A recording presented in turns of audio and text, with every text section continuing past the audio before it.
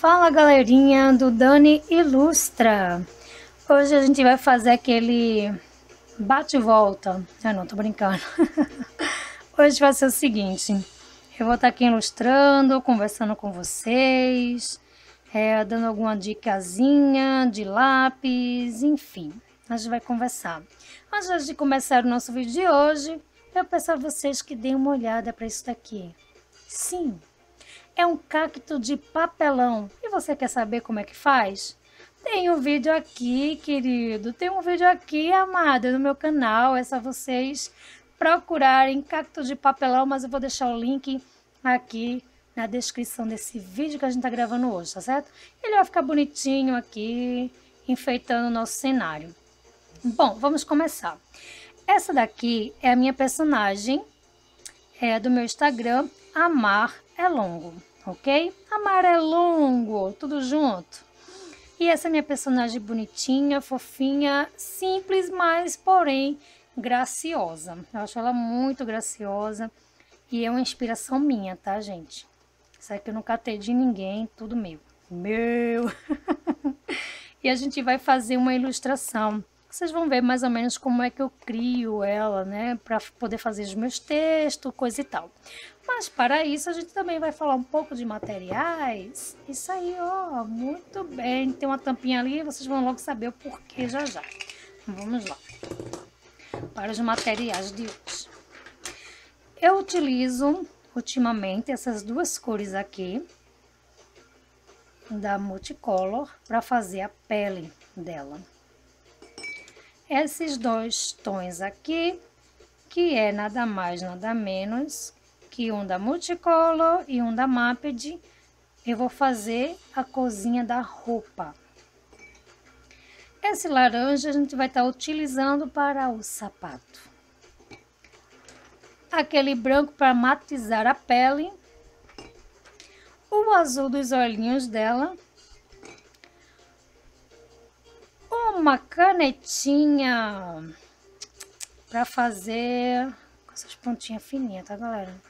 Essa que eu tô utilizando ultimamente também, essa pontinha mais fininha, que é pra gente cobrir todo o desenho depois que a gente desenhar. Esse amarelo lindo, quem tiver aí, muito bem. Quem tiver aí a Mapped, esse aqui é o Suni, acho que é Suni, sei lá. Enfim, gente, eu não sei falar inglês não, ok? Desculpa aí, mas esse amarelinho aqui que eu tenho utilizado ultimamente. Eu peguei essa canetinha também aqui, que eu não sei que marca é essa, para poder fazer alguns detalhes da roupa. Grafite, borracha e uma tampa. Uma tampa? Sim, uma tampa, gente. O caso é sério e a gente utiliza, sim senhor, uma tampa. Mas vocês já vão descobrir para quê e por quê. Deixa eu abrir aqui numa folha já em branco, galera, porque ainda tem alguns desenhos nesse caderno de desenho que não foram postados. Deixa eu colocar para cá, assim acho que fica legal para vocês verem. Beleza, né? Tudo ok? Muito bem, Nele. Então, galera, vamos começar, né? Eu utilizo essa tampa para poder fazer a cabeça dela. Eu tenho uma dificuldade muito grande, eu acho que é na minha coordenação motora, quando eu vou cortar alguma coisa, quando eu vou utilizar alguma fita durex, gente, fica uma coisa de louco, uma cagada, para falar a verdade. Então, para a gente não fazer sempre uma tronchura no rostinho dela, aí eu catei uma tampa. Sim, uma tampa, para poder fazer esse comecinho aqui do desenho. E o comecinho dela é nada mais, nada menos que um U. Um U. Não tô falando ru, não, gente, é um U mesmo. É a metadezinha do desenho. E daqui a pouco a gente vê o que aqui, Nele? Orelha. Orelha de um lado, orelha do outro.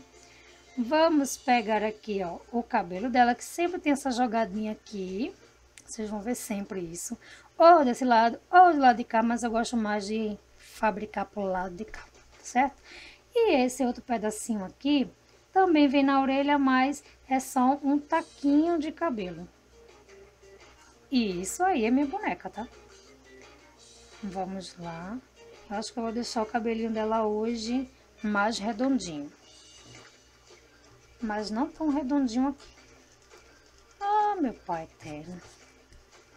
Eu comprei essa borrachinha aqui, porque às vezes tem uns detalhes pequenininhos e a gente quer apagar e termina apagando tudo, né?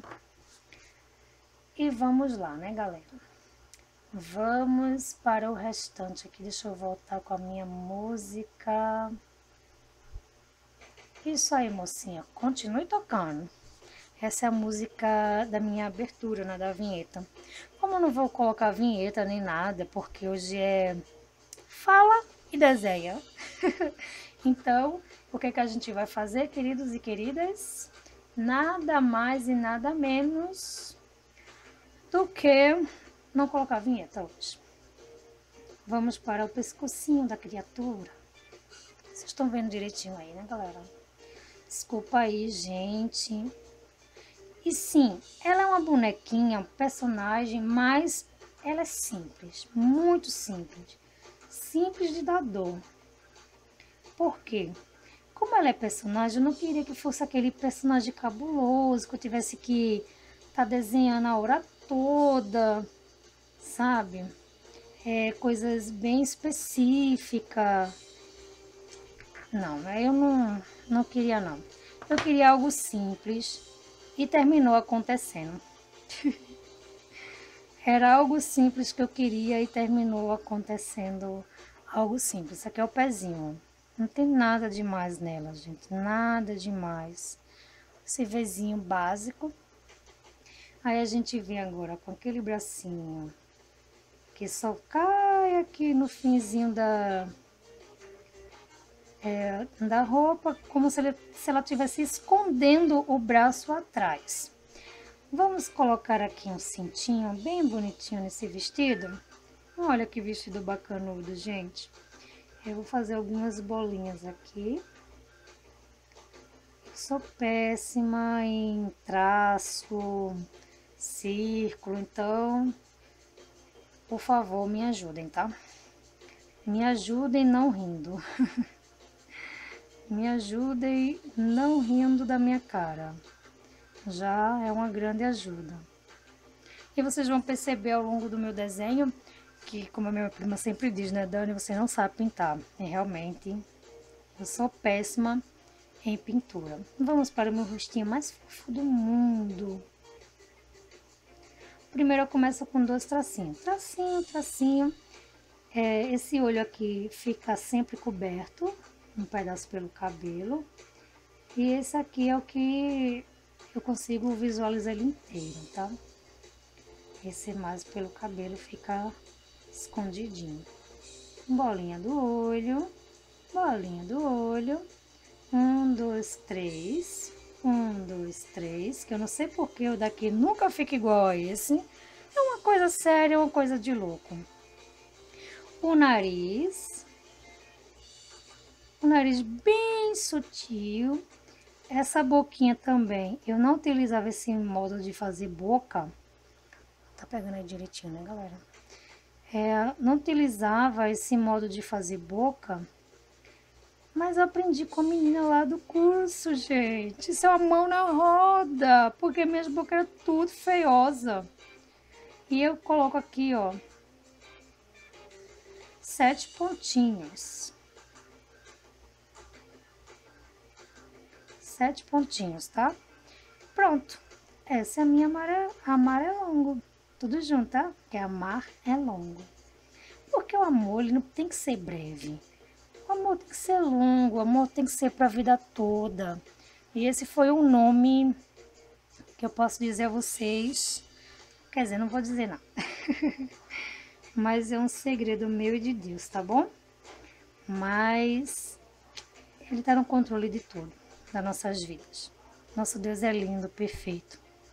E é por isso que eu amo. Amo mesmo, de paixão, de coração. Pronto, vamos agora para nosso decalquezinho. Colocar esse papelzinho aqui debaixo para o decalque não ferrar as outras folhas. Eu sempre coloco. E vamos lá, utilizar agora. E é nesse momento aqui que às vezes surgem algumas coisas diferentes no desenho, porque termina você tá passando a caneta e o desenho não fica mais aquele desenho que você iniciou. Termina ficando outro totalmente diferente. Como vocês podem perceber, né? Olha que subida que eu dei aqui. Totalmente diferente disso aqui que eu já tinha programado. Isso acontece muito, e isso não é só comigo não, é com a maioria dos ilustradores, porque às vezes você está fazendo, mas na arte final sempre você consegue mudar alguma coisa. Não sei se está pegando direitinho a passagem da caneta.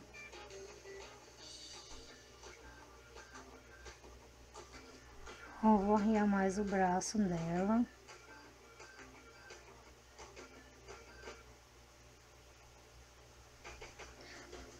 E eu tenho utilizado muito esse bracinho para baixo. Eu utilizo esse bracinho para baixo, escondidinho. Sempre, sempre. Isso não é hoje não. Se vocês forem analisar lá no meu Instagram, que eu vou deixar aqui no box de descrição, vocês vão perceber do que eu estou dizendo. Ela é isso aí mesmo e pronto, acabou. Ela não tem muita coisa nela, sabe? E ela não precisa. Eu acho essa bonequinha a coisinha mais fofa que eu já criei na vida. Pode ser que mais tarde, futuramente, até ela mude, né? Eu mude essa bonequinha, eu já vou fechar aqui de preto, porque eu quero que fique as bolinhas pretas aqui. Parece aqueles vestidos de antigamente, né? É isso aí. E criação é isso, gente.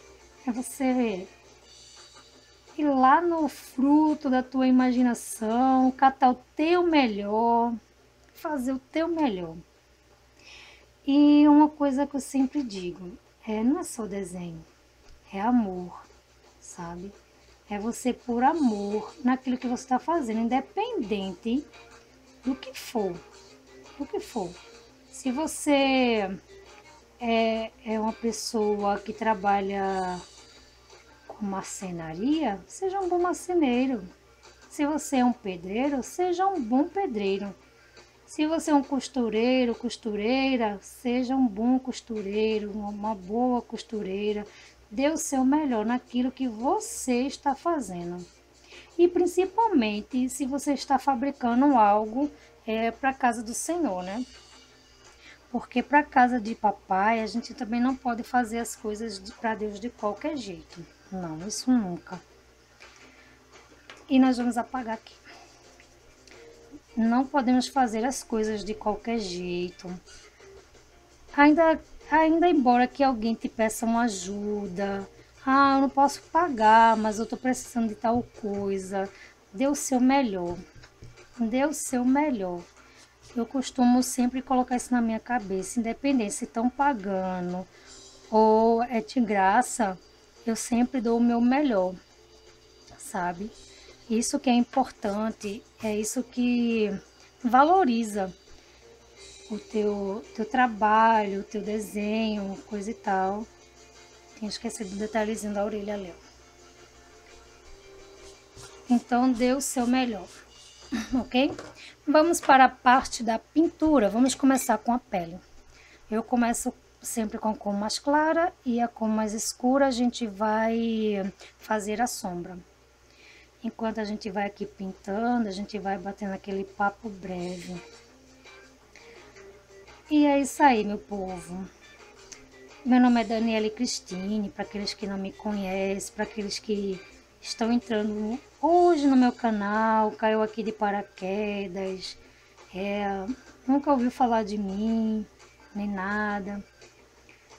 Então, meu nome é Nele Cristine, eu gosto de desenhar. Não me considero uma desenhista, isso ainda está longe de mim, mas é algo que eu pretendo para minha vida, tá? É algo que eu quero sim para mim, é algo que eu tenho almejado e só Deus, Ele contempla assim o meu coração e como sabe o desejo que eu tenho, né?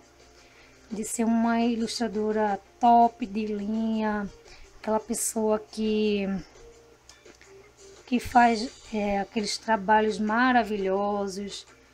Enfim, é isso que eu escolhi ser agora que eu cresci. Porque eu não sabia o que eu queria ser da vida, qual a profissão eu teria, eu não sabia nada.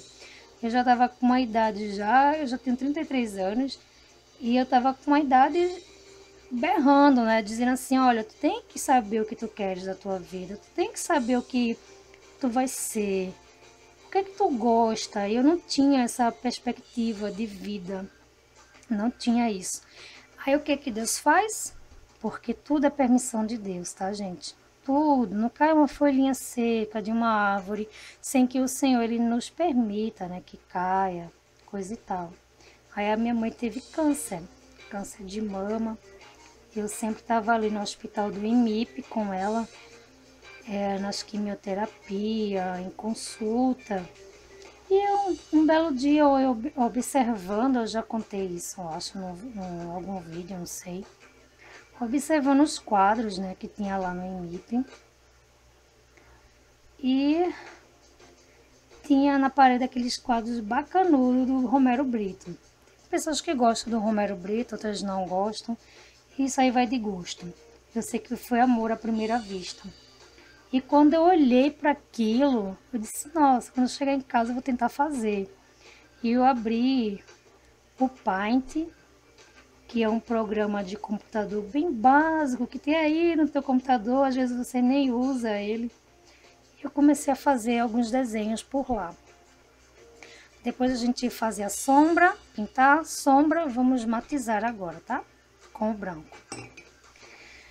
Enfim, então ali eu comecei a fazer alguns desenhos meus, tem até aqui postado, fazia desenho para fazer vídeo, tem aqui postado também, se vocês procurarem, vocês vão encontrar. Então, foi amor, assim, à primeira vista, eu fui a cada dia mais me apaixonando, fui pesquisando na internet para saber o que era aquele tipo de trabalho, o que é que eu gostaria mesmo de ser, coisa e tal, e eu me descobri desenhando. E eu comecei não desenhando o que eu desenho hoje. Isso veio, eu acho que começou mesmo no ano passado. Desenhar à mão mesmo, criar alguma coisa que não exista, isso começou mesmo no ano passado. Quando eu abri o meu Instagram, né, uma conta no Instagram, e conheci várias ilustradoras maravilhosas, algumas também têm canais aqui no YouTube, como a Luloca, né, a Cruella, vocês podem procurar. E vocês vão encontrar essas meninas aqui no canal do YouTube. Tem a Aline Time, se eu não me engano é assim o nome dela. Então são ilustradoras maravilhosas e ali eu fui me apaixonando por esse universo de criação à mão mesmo, de você pegar um papel, fazer um desenho. E foi assim que surgiu essa ideia de estar desenhando à mão, porque na verdade eu comecei mesmo pegando foto de pessoas e desenhando através da foto, né? Aquela fotozinha em desenho, uma ilustração de foto. E foi assim. E eu achava que aquilo ali era o meu melhor. E ao passar do tempo, não, eu posso ver que eu posso criar, eu posso melhorar, eu posso dar o melhor de mim ainda, sabe? Vazou um pouquinho aqui do amarelo. E a cada dia eu tenho buscado mais conhecimento em algumas ferramentas, porque até mesmo as meninas que criam, elas criam, gente, dessa forma, né? De ir lá no... Como é que eu posso dizer aqui para vocês? no papel, como eu estou fazendo agora, pegar um papel, pegar um lápis, pegar uma borracha, começar a desenhar. Ali elas transferem esse desenho para os programas, né? E finalizam e fica aquele desenho belíssimo, digital, e é uma coisa de louco. Eu sou muito, muito, muito, muito, muito apaixonada, sabe? Sou muito apaixonada por tudo que eu vejo lá, por cada ilustrador, né? Teve uma vez que eu fiz um desenho bem tosco. Se vocês forem observar no meu Instagram, um bem tosco assim de uma mulher sentada na beira da praia. E vem o ilustrador Veiga, né? Curtiu o meu desenho e aquilo ali para mim foi tudo. Sabe, eu não conhecia o ilustrador Veiga, não conhecia. Ele faz ilustrações com café. Gente, é cada coisa mais linda do que a outra. Eu não conhecia o ilustrador Veiga. E uma amiga minha de Curitiba, a Érica, ela veio e disse: Dani, você viu quem curtiu o seu desenho? O ilustrador Veiga, ele é super top, ele faz ilustração com café, não sei o quê. E aquilo ali me deu uma alegria, porque o meu desenho para mim estava ali só por estar e não era nada de interessante. Para mim era quase uma porcaria. E tinha um ilustrador super top curtindo aquela ilustração. E eu fiquei muito feliz, gente. Fiquei feliz pra caramba. Só Deus sabe, assim, o tamanho da minha felicidade. E são essas coisas pequenas, esses pequenos detalhes da vida que nos dá a certeza, sabe, daquilo que você quer para você, daquilo que você quer seguir. E é isso. Eu fico felicíssima da vida com essas coisas pequenas que me acontecem, tá bom? Gente, eu quero dizer uma coisa para vocês, assim, a cor não tá aquela coisa maravilhosa, né? Como eu disse a vocês, eu gosto mais de desenhar. Tiro a foto, levo para o meu programa, aperfeiçoo meu desenho, mas esse negócio de desenhar e pintar eu mesma aqui pintando à mão, eu não sou nada boa. Eu posso até deixar o desenho melhor se for ali na parte do digital. Se não for assim, infelizmente, é o que eu posso dizer assim, é o que eu tenho para hoje, para oferecer, né? Minha prima sempre diz para mim: Dani, tu pinta terrivelmente, tu não sabe pintar. E eu concordo com ela, sabe, gente? Eu concordo, eu não sei. Eu já tentei de um tudo, mas eu não sei mesmo. Eu vou colocar alguns detalhezinhos aqui de vermelho, só para dizer que tem algum detalhe na roupa. Deixa eu ver como é que tá ficando aí para vocês. Para vocês não tá aparecendo direitinho não, mas é isso aí, só esse detalhezinho mesmo, só para não ficar meio perturbado esse desenho. E é isso aí, meus amores, eu acho que foi tudo o que eu pude entregar para vocês hoje. Essa é a minha personagem do Amar é Longo, né? E agora a gente vai colocar uma frasezinha bonitinha, legal. E breve vocês vão ver postado lá no meu Instagram, tá bom? Então, meus amores, um beijo para vocês. Que vocês assim possam ter aprendido alguma coisa, se não pelo desenho, mas pelas palavras, né? Que as palavras que saíram daqui nesse vídeo possa te dar uma motivação melhor. Que Deus ele também possa ter falado ao teu coração através do meu testemunho, assim, de vida, daquilo que eu almejo, daquilo que eu nem sonhava ser. Enfim, que você possa abrir os seus olhos e confiar também no Senhor. E se você não tem aquela expectativa de vida como eu também não tinha, eu vou ser o quê? Eu vou fazer o quê? Eu gosto do quê? Que Deus possa te dar uma luz, que Deus possa estar te inspirando também a descobrir o teu talento, aquilo que você gosta, aquilo que você quer ser, agora que você cresceu, tá bom? Então, meus amores, um super beijo para vocês. Fiquem todos com Deus. Se vocês gostaram também desse vídeo, compartilha nas redes sociais de vocês. Deixa aquele like abençoado. Deixa um comentário positivo, porque isso nos motiva a continuar. Isso nos motiva a continuar mantendo o canal, tá, gente? Porque eu não vou deixar de desenhar porque eu não obtive nenhum like. Isso de jeito nenhum. Mas a gente perde um pouco a motivação do canal, né? De manter um canal, ok? Então é isso, meus amores. Um beijo e até a próxima, em nome de Jesus.